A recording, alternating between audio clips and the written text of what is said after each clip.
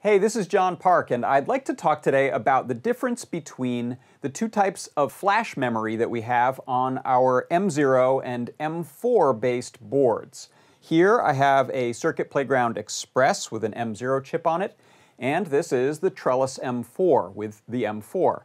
Now, on these boards, when we double-click to reset, we actually go into bootloader mode. And in bootloader mode, with the board plugged into the computer, I see a boot drive show up. In this case, it's called the Trell M4 boot. Now, onto this part of the flash memory, I can drag a UF2 file. That can be a precompiled Arduino program, or it can be CircuitPython, one of the latest releases, for example. Now, once that copies over to that bootloader drive, the board will reset.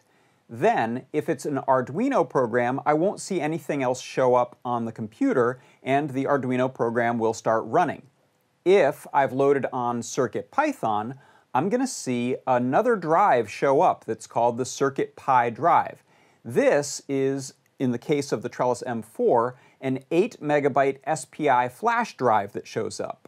Now on this, I can drag on my CircuitPython code, a library file, assets such as WAV files or BMPs if I have a board with a graphical display on it.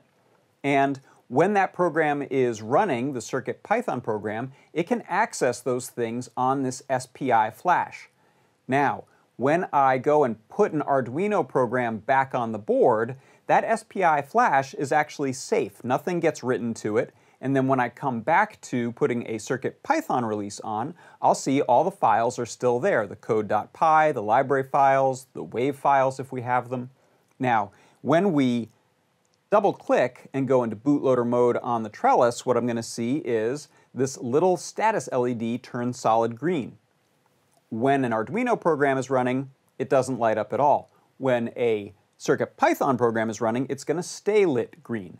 Now, this status LED can also tell you about errors and problems. For example, if you double-click to go into bootloader mode and you see it lit red, well, that means you probably have a bad cable or a problem with your USB hub, or maybe you're just plugged into a battery and not a computer at all. So I'm hoping that that helps explain the difference between the two types of flash memory on our M0 and M4 boards.